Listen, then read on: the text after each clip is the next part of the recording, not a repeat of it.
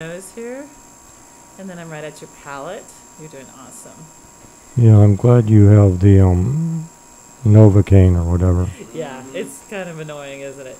All right, so we're looking at base of tongue back there, and then your epiglottis and your vocal cords. Okay. So I'm going to have you say e.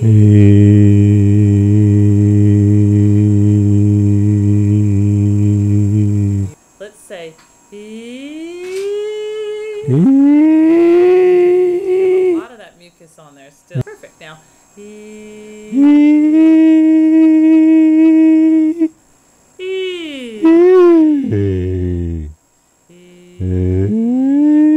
Want a low one? Yeah. Good. And then count to 10. 1, 2, 3, 4, 5, 6, 7, 8, 9, 10. What else do you want to tell me about? Do you have children? Not only children, I have grandchildren. And my granddaughter moved to Taiwan 2 days ago. Her husband is opening a restaurant in Taiwan, a Portland bistro in Taiwan. Really? Yep. Interesting. Good. And the grandchildren are brilliant and beautiful and all that. You know. How many grandchildren? 2. Excellent. 3.5 and 7 months.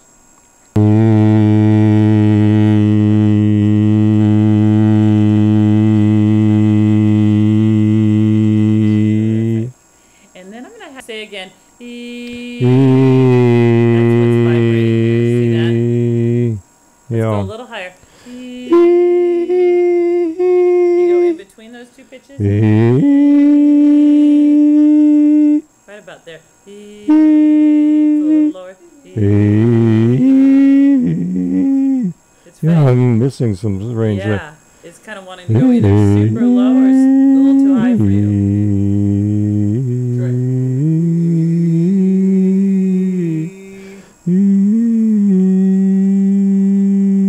Kind of find where you get the best vibration there. Get lots of air.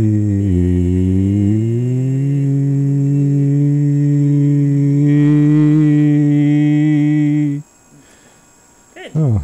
All right. Oh, I yeah. think we saw what we need to see. I'm just Yeah. going to look around this whole area. That's base of tongue right in there. Oh, yeah.